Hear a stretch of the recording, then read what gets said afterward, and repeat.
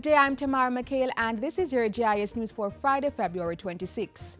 A new administration will take over the governance of the country following Thursday's general elections. Preliminary reports have shown that the Jamaica Labour Party won the election by capturing 33 of the 63 seats in the House of Representatives. The People's National Party won the remaining 30 seats. In his victory speech Thursday night, Prime Minister-designate Andrew Holness pledged to uphold key leadership values. And we stand to be held to account for our stewardship. The cost of victory is the responsiveness of the government that we will form. Mr. Holness also pledged to work in partnership to grow the economy and create jobs while addressing the water, housing and education needs of Jamaicans. We know it is not an easy task because we have to do all of this whilst balancing the fiscal accounts of the nation.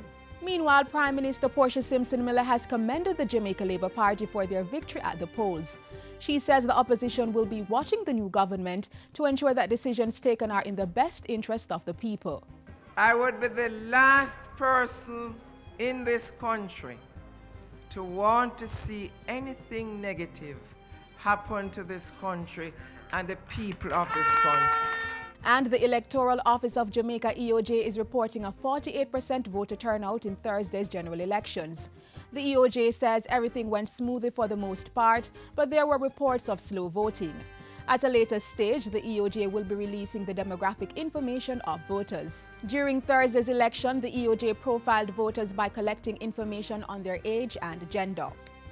In other news, restaurant services and industrial electronics are being added to the suite of training services offered by the High Trust NTA Mobile Lab and Career Coach.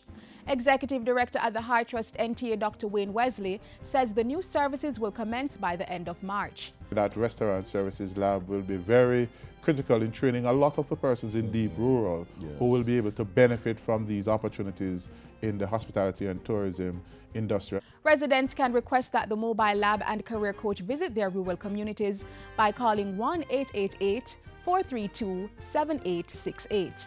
The full interview with High Trust NTA's Executive Director may be seen this Sunday during Jamaica Magazine. And finally, unattached youth in Seaview Garden, St. Andrew and surrounding communities are to receive skills training through the newly established St. Andrew Workforce College.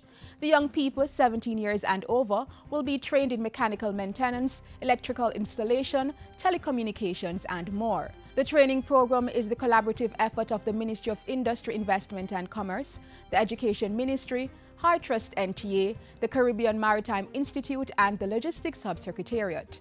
Private sector interests are also participating in the program. We are struggling to find people with basic technical education whom we can train.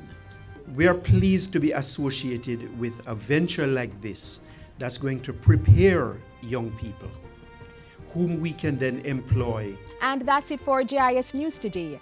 I'm Tamara McHale. Thanks for watching.